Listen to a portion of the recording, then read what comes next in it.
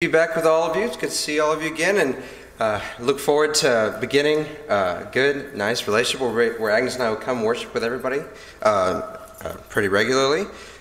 We had a good holiday break. Hope all of you did too, and look forward to chatting with all of you, getting to see how all of you fared over the holidays and just see how we're all doing, and then also to proceed on into this year worshiping the Lord together. If you want to go and open your Bibles to Romans chapter 1, that's where we're going to be spending our time this morning. In the Bible class. Before we go ahead and start getting into the Bible class, let's go ahead and begin with a word of prayer, if you would bow with me. Our dear awesome God and Father, we are so very grateful that you have given us this opportunity this morning to assemble together at this time to study your word. Help us to humble ourselves to your word and to meditate on it, that we might consider some thoughts that you would have us learn from the letters of Paul this morning.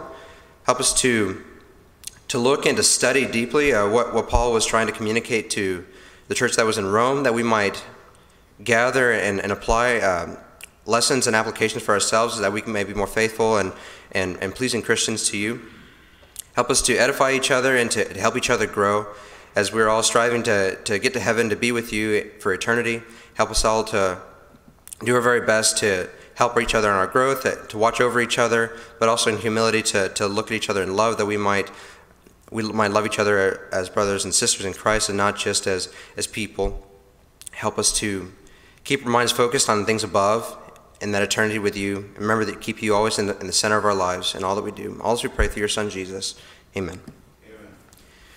All right, so this morning I'd like for us to kind of look over Romans chapter 1 and kind of going to give some background going over the first half of the book, and then we're going to go spend most of our time from verses 16 to the end of the chapter. We're going to kind of try to work our way verse by verse and see what applications we can draw from this text this morning.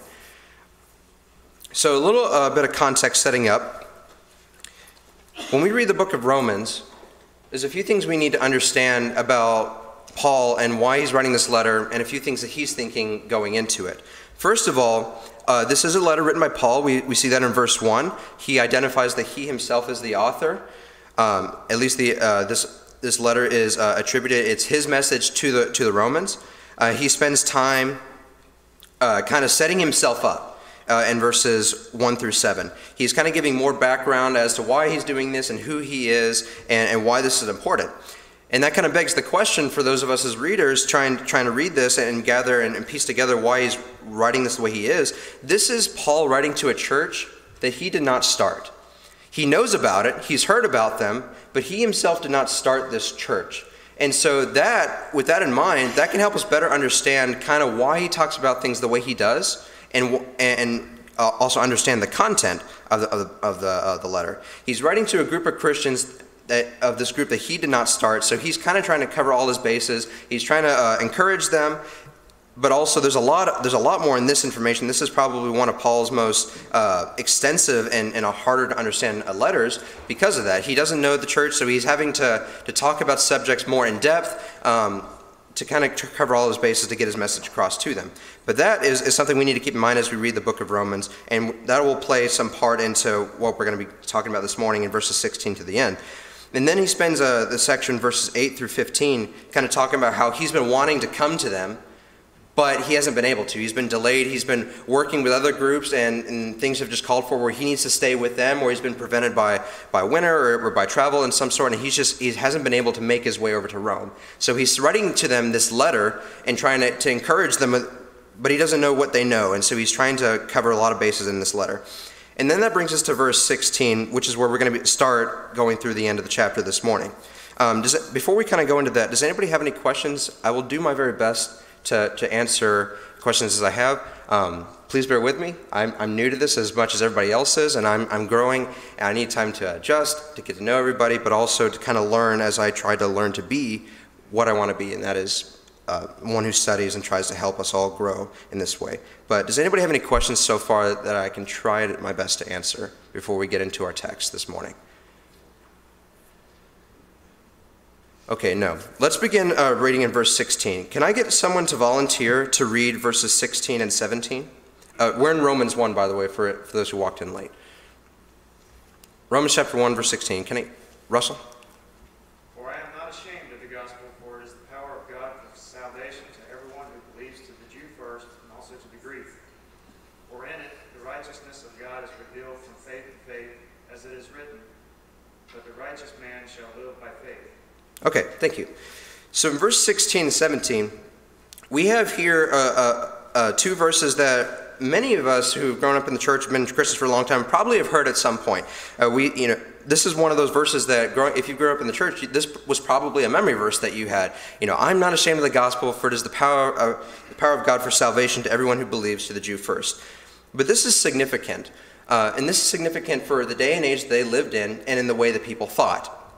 And so, if you remember, this would have been months ago, so I understand if maybe we don't remember, but we talked about before how in the ancient world, they lived in an honor and shame culture, and they think differently than we do today.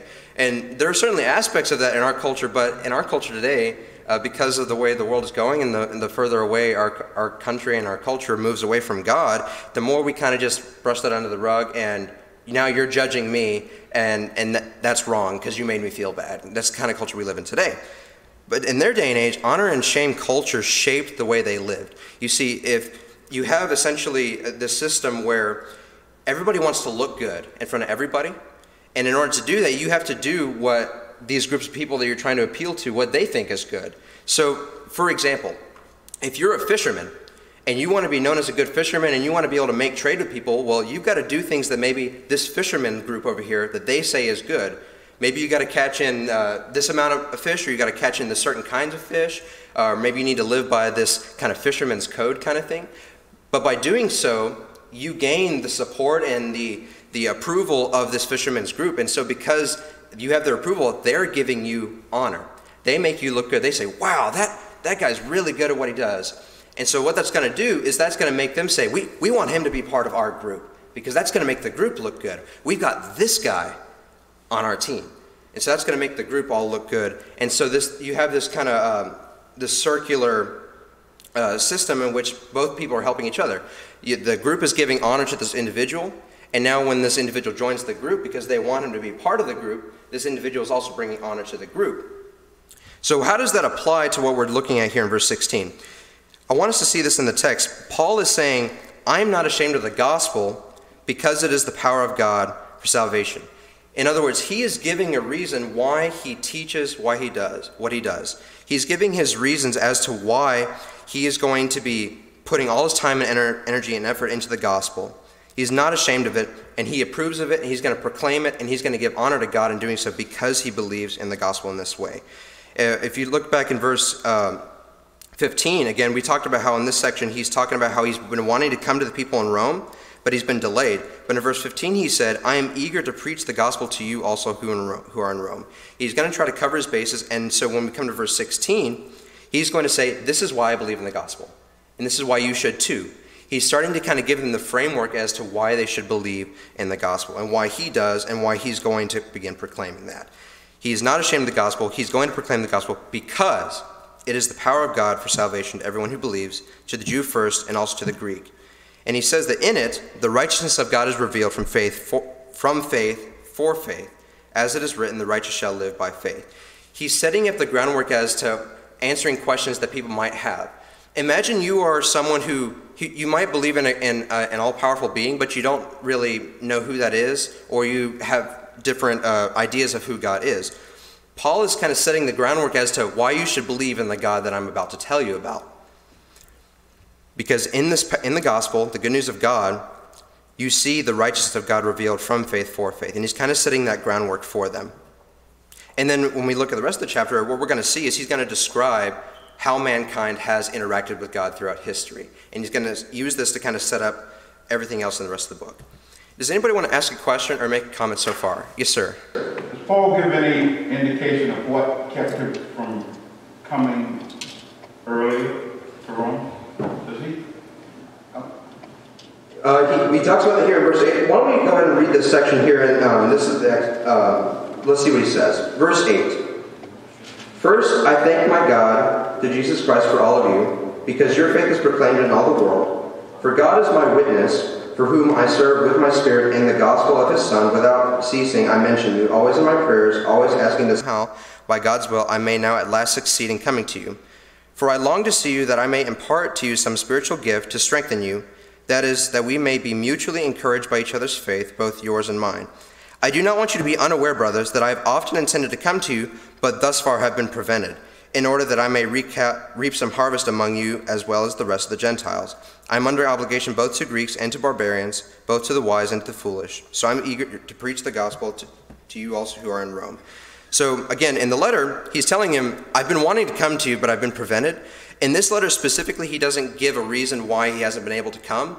But when we look at other letters of Paul, we see other things that have prevented him as well. I believe in 1 Corinthians, between 1 and 2 Corinthians, in 1 Corinthians, he wrote a letter to them kind of addressing the problems they were having in that church. And then in 2 Corinthians, he's kind of addressing some of the issues and concerns that they had about Paul in 2 Corinthians. And one of those things was that they were saying, you're vacillating, you don't really want to come and see us. And he addresses that in the second letter. And some of his reasoning is that I've been prevented by winter. Other times I've been, I saw where there's a really good opportunity here. I need to go do this. He doesn't give us a reason specifically for the Romans why he hasn't been there. But when we kind of put together everything we know from Paul's letters, which I admit I'm not as fresh on right now in my mind. I need to go study that some more to be able to give you a more appropriate and detailed answer. But I'm sorry. It's just an academic question. Yeah, there are answers to that. Unfortunately, I apologize. I'm not entirely prepared to give those this morning, but I can go study those and have those prepared if you would like to have those for next time around. Does anybody else want to ask a question or make an observation so far on just verse 16 and 17? The audience that he's writing to here is primarily Gentile. And actually, you kind of see that in verse 16 where he says to the Jew first and now to the Greek. So that's important to keep in mind who he's writing to, because you're always reading somebody else's mail, as I like to say. So whenever you get into the book, you have to keep that in mind. But as to why he was unable, there are a lot of suppositions you could throw out there. And I don't even know who started the church at Rome. I know that Paul himself was great friends with Aquila and Priscilla, and they were at Rome at different times. They were expelled at one point. That's a possibility. I don't know. I can't defend that. But it may be that this is a newer, somewhat newer within his timeline of missionary work, that he was not able to come to the church at that point, and it had not started at a point where he had the opportunity to come. Mm-hmm. So that may be the issue. Plus, you look at Paul's life, he had a lot of struggles. He goes through those, being shipwrecked 3 times, and so there were a lot of things that could have kept him from coming to Rome. Who knows? He stoned here to death one time, but he endured a lot of hardship in his life. So to make an accusation that he's snubbing them, I don't think it was valid. And the church point making that accusation, that was kind of snide of them to say something like that. But they probably did not have the whole information of his life and what he was going through for the purpose of the gospel. Absolutely. Yeah. Everything you said, absolutely true. All of these are within the realm of possibility. Again, we have the crumbs of information here. The question now comes of piecing it all together. And that's something certainly I've studied them, I've seen them, people presented them to me before, but as far as putting them together myself, admittedly, I haven't done enough study to where I can present that to you. But the crumbs are there, and certainly from the letters themselves, we do have all this information. And all these questions and suppositions that Brother Russell presented, they're absolutely true, and especially to what you were saying about the church at Corinth, they didn't have all the information. And so these accusations they made against him, why are you not wanting to come to us, you don't like us, or you just want our money. If I remember correctly, that's one of the accusations they make against him, because that was one of the things he talked to them about in 1 Corinthians. You just want us to send you money, and he has to address that. And he does so in a very in a loving way, but he's also direct with them and telling them, this is what I've been doing this whole time. But yeah, all of these things are certainly true of Paul's life and very, very valid and good questions to ask. Anybody else want to ask a question or make an observation on verse 16 or 17? Yes, sir. It's almost as if he classifies the people of Rome alone, in a special group, because he says, I'm a debtor to Greeks, barbarians, wise, unwise, and now I'm ready to preach to you people. It's a little wild. Yeah, absolutely. Why take so much time to kind of to qualify who he's preaching to there in that way? I don't know. We need to go back and study that some more, but absolutely, he is writing to an individual group, and he's definitely tailoring his message to them specifically. Good observation. Anybody else want to make one so far? Okay. Now let's move to verse 18. Now, this is personally one of my favorite sections of Scripture. Verses 18 to the end, Paul is going to give a description of mankind from the beginning and kind of their relationship between them and God, and you get to see kind of what happened. Why did the world get to the way it is? Why is there a separation? Why is there evil in the world? And in fact, when you think about, Brother Russell pointed out that this church here is mostly Gentiles, and that is certainly true. And Paul says that I want to preach to you, I want to reap some harvest to you. He's going to be preaching to Gentiles about the gospel. And think about, if you're a Gentile, you've grown up in a different culture, especially if you're Roman. If you're Roman, your culture says that there are many gods. It's very similar to the Greek gods, Zeus and Hades and all these kind of people. You have all these different gods who are gods of different things. And so you grew up in a polytheistic culture, and now you have this man coming and preaching the gospel to you about one God, and you might have questions, why should I listen to you? Why? Tell me about your God. Let me consider, what do you say about your God and all these things? And Paul is telling them. But also, this would explain for a Gentile if they had questions like, why is there such evil in the world? Why, based on your theology, if there's one God, well, how did all these things happen? And Paul's going to kind of address these things in this section of text. And let's go ahead and read that and see what happened between God and his relationship to man. Can I get someone to volunteer to read verses 18 through 23? The wrath of God is being revealed from heaven against all the godlessness and wickedness of people who suppress the truth by their wickedness. Since what may be known by God is plain to them, because God has made it plain to them. For since the creation of the world, God's invisible qualities, his eternal power and divine nature, have been clearly seen, being understood from what has been made, so that people are without excuse. For although they knew God, they neither glorified him as God, nor gave thanks to him. But their thinking may be futile, and their foolish hearts were darkened. Although they claimed to be wise, they became fools, and exchanged the glory of the immortal God for images, made to look like a mortal human being, and birds and animals and reptiles. Thank you, sir. So there's a lot here in this little paragraph in this section of text. There's also a lot here kind of explaining what happened between God and man. Does someone want to summarize what Paul is kind of describing here in these few verses, between verses 18 through 23? Who can kind of give a short summary of what Paul is explaining in this paragraph?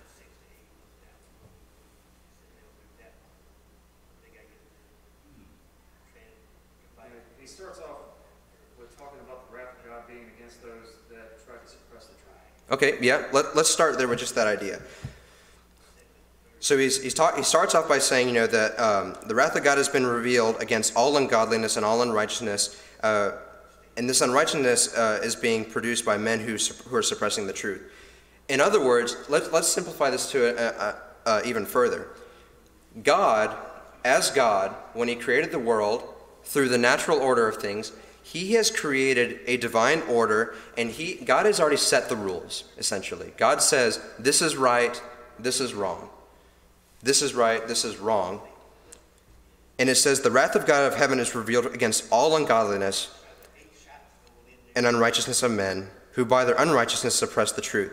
So you have God has already established the rules. This is right, this is wrong. And then you have men who are doing these things that God says is right and wrong. They are suppressing the truth. God has given the rules, and then you have men who are doing these evil things, and they're saying, that's not right. That's not true. Suppressing the truth, changing the perspective, so that way what they're doing isn't wrong.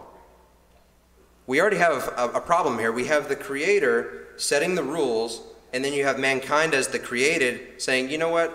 I don't like that rule, so I'm going to change the rule. That's what we have here, and Paul is going to continue to elaborate this further.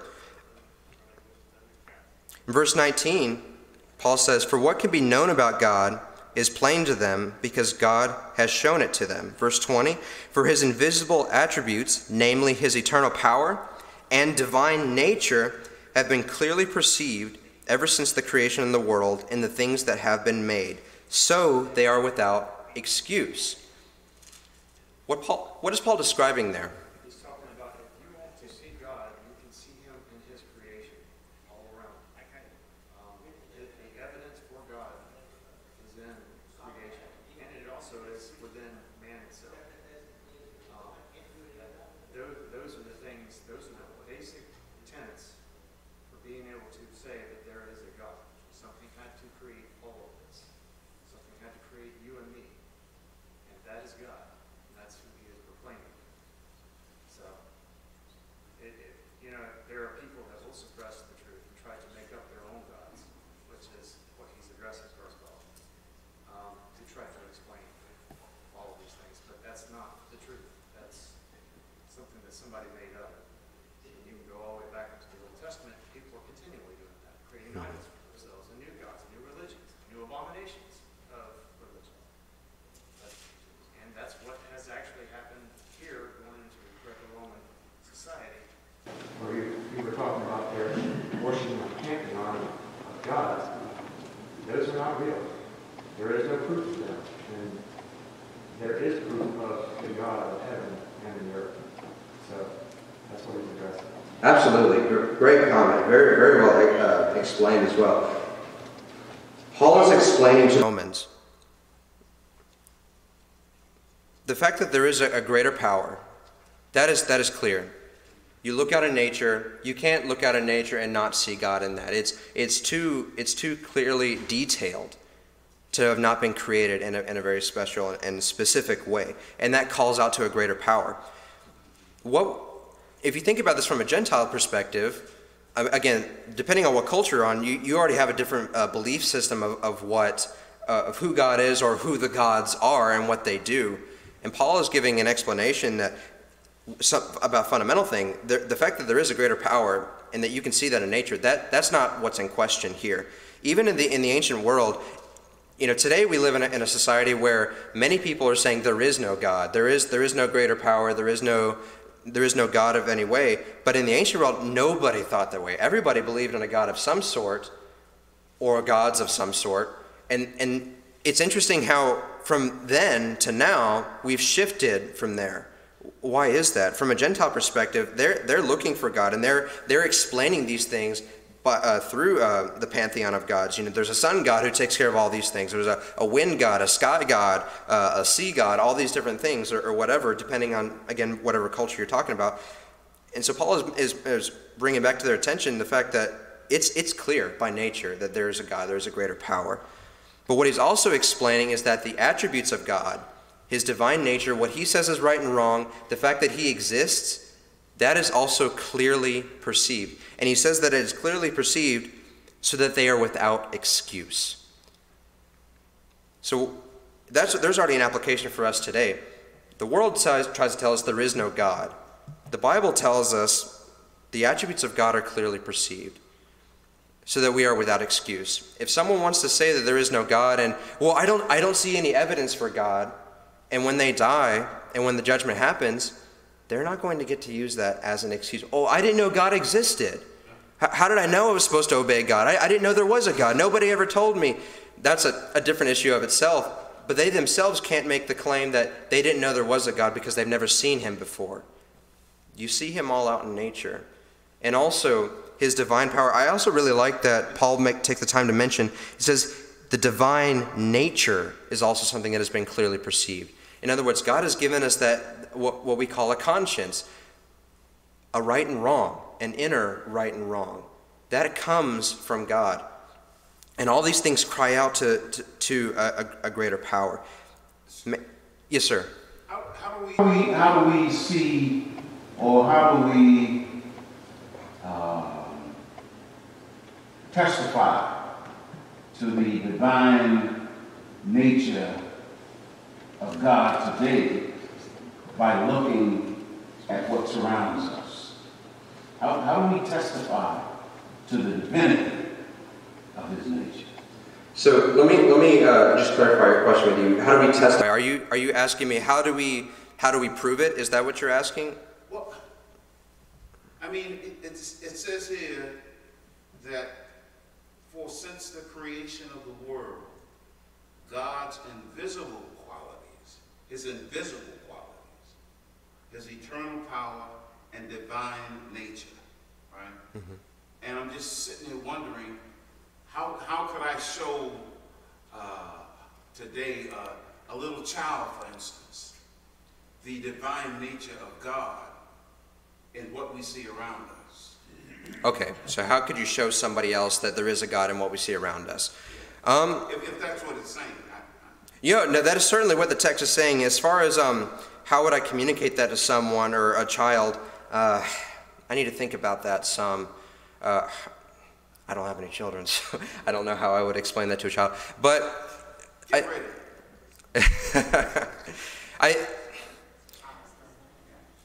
does anybody else want to maybe answer his question while I think about it? Brother Jim? You know, this isn't exactly, I don't know about dealing with a child, but I find it interesting if you take really any society, whether it was Greeks, Romans, the Celts in Northern Europe, or somebody over in South America way back when, all these, they didn't know the God of Abraham, okay?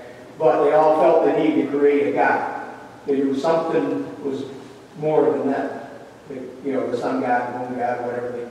But they all, hardwired to believe in something like that. They didn't know the God of Abraham, so they went out and they created an explanation, or they created their own version of God. So they're hardwired to believe in God or a God. And I don't know how that fits in, but I take it as evidence that we were created by God because we're hardwired to believe in. Yeah, so does that make sense? Yeah, so just to clarify what you're saying the fact that in the ancient world, because everybody attributed something to some god, that there seems to be a natural inclination to look for it and to cry out for a greater power. And that is serving as evidence that there is a greater power. The fact that this seems to be a natural thing that God has given us in his creation. Yes, absolutely. And that's the point I believe Paul is making here with what he's saying. The fact that we all cry out. Yes, sir.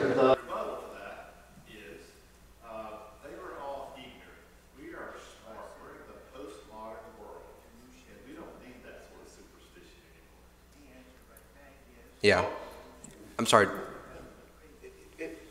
Relative to what Jim was saying, it says here in 23, in exchange of the glory of the immortal God for images made to look like a mortal human being and birds and animals and reptiles. So yeah, we like he says, we knew of a God. And basically what we did was we didn't glorify God himself, we glorified ourselves, because whatever we created resembled us, or resembled the things that we depended on, like animals, trees, and so forth. What we interpreted as giving us life or adding to our lives, idolatry, in other words. But still the idea. I'm just reminded of an old movie I saw a long time ago called Gigi, and where a deaf, dumb guy had an orphan child that he picked up from the street. And she saw in a window God, the word God. And she asked him, what is God? And because he couldn't speak, he found it very difficult to tell this child or to show this child what was God. How would you show your child the divine nature of God based on what Paul is saying here? That the Romans should have known the God of Abraham. They should have known God simply by the surroundings that they had. They should have known even the invisible power, invisible qualities of God. Brother Jim, did I see your hand first? No, I was just kind of, I'm still thinking here. So. Okay. Brother Kevin? Yeah, Deuteronomy 6, verses 6 and 7 says, and these words that I command you today shall be on your heart. You shall teach them diligently to your children, and shall talk of them when you sit in your house, and when you walk by the way, and when you lie down, and when you rise up. And how do you get children to know? You teach them. You teach them. And you teach them. It's a constant, children learn to not believe in God. They're taught there is no God.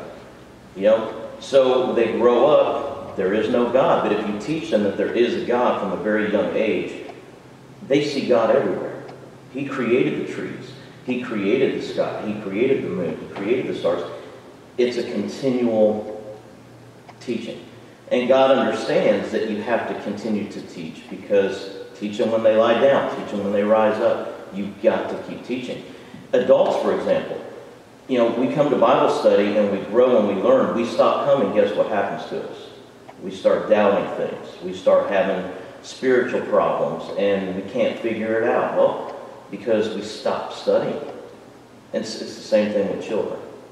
Absolutely. Very well said, Brother Kevin. I want to comment on, let's try to answer that. How would we address that based on what Paul is saying? But first, let me get to Brother Russell's comment. As to the testimony to a child, children have conscience. You mentioned, you brought up conscience. If you were to try to explain it to a child, you could say something as simple as, when you do something bad, you feel bad or sad. The child will agree with you, most likely, unless they're stubborn. I've met a few of those. But when you do good, you feel good. God is good.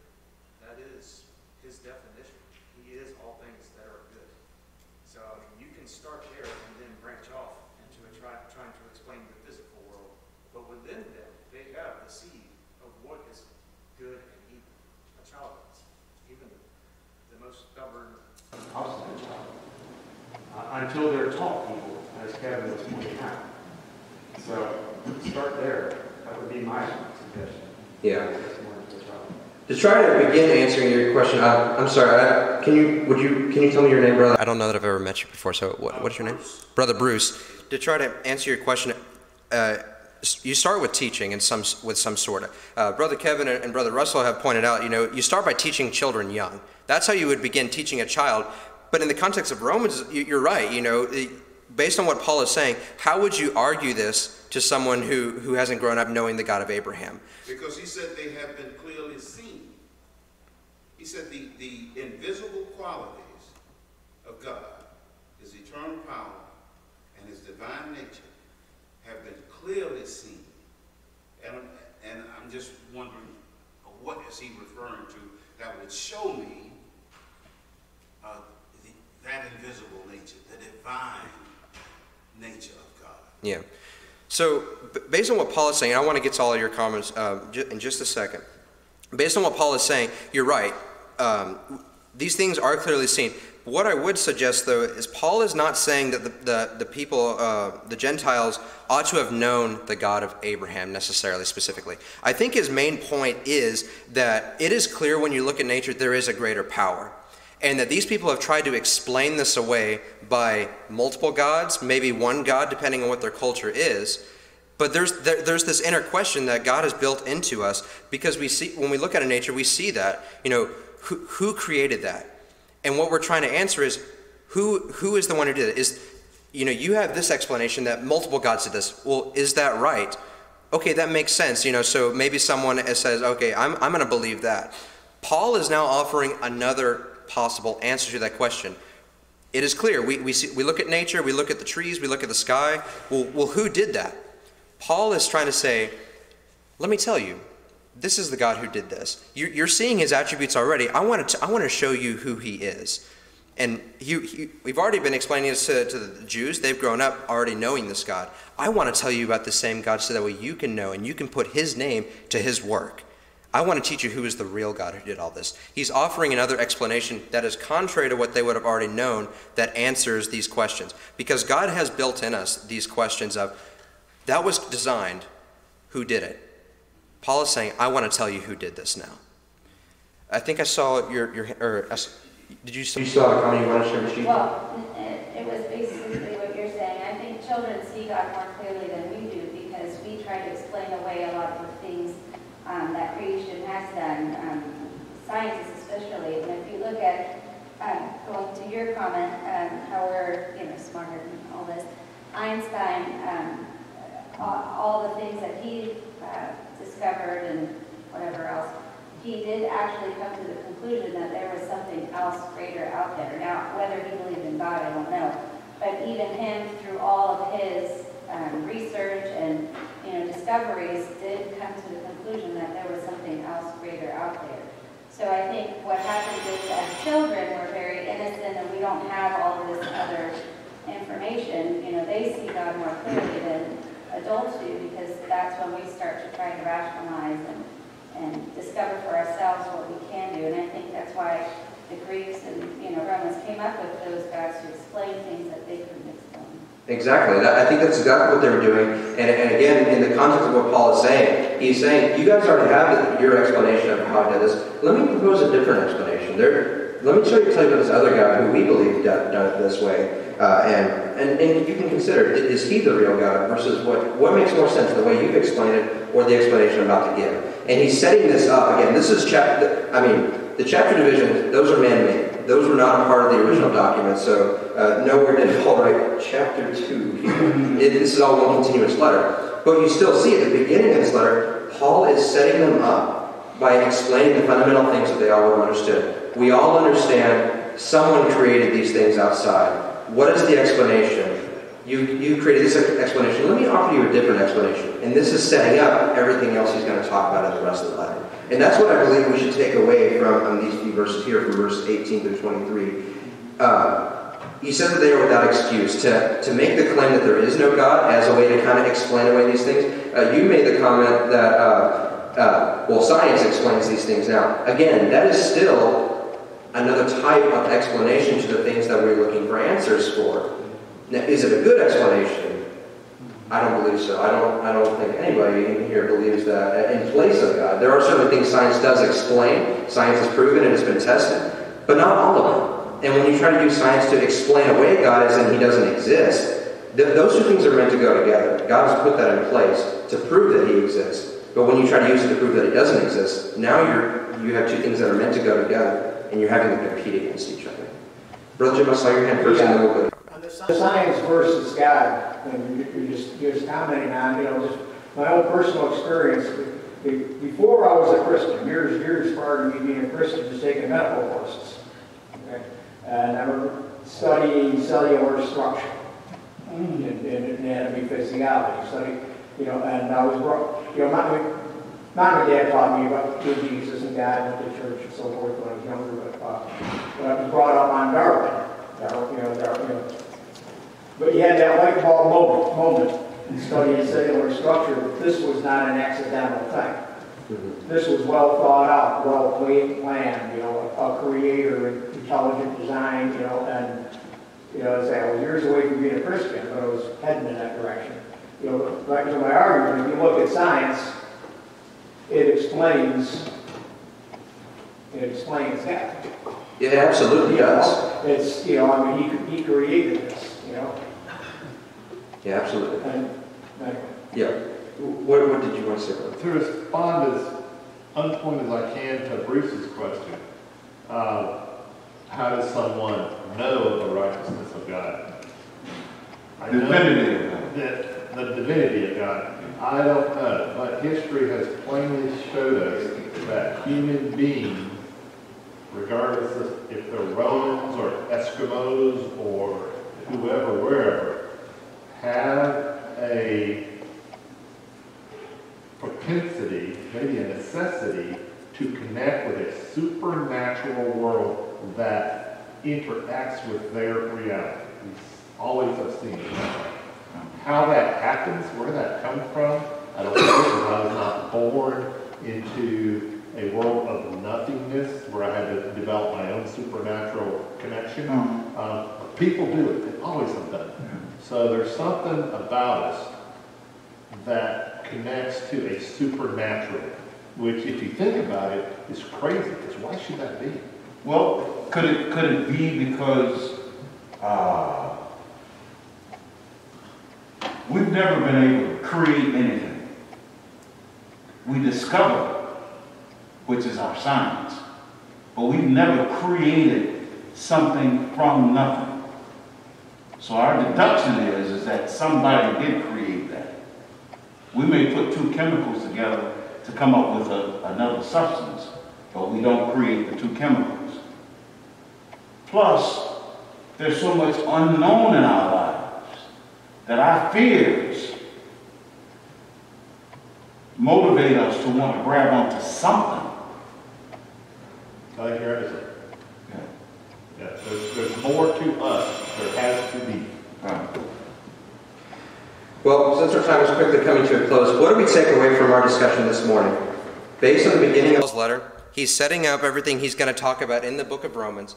And the one thing that we can apply and take away for ourselves is God has designed us to want to connect our reality to a greater being. And Paul is setting up his letter by he says he wants to preach to Gentiles, he wants to reap some harvest among them, and he's meeting them on that same level. He's finding a way to connect with them. We all have that want to reach out and connect us a greater power. And he's saying, you have this explanation for this. Let me show you another one. And then from there, in the rest of his letter, he's going to explain, he's going to give the gospel, he's going to preach the gospel to them. And so what do we take away from that? All of us have built into us this connection to a greater power. And we're always trying to seek and answer who that is. That's why we come to church, we come to worship God, we come to study more about him, to learn more about him. That way we can answer our own questions of who is this greater power, and what am I going to do? How am I going to respond? How am I going to interact with him? At the very least, the one thing to take away, that is a fundamental question we're all trying to answer, why we do what we do, and why we're trying to study the Bible and understand God better. Thank you for all your comments and your questions this morning.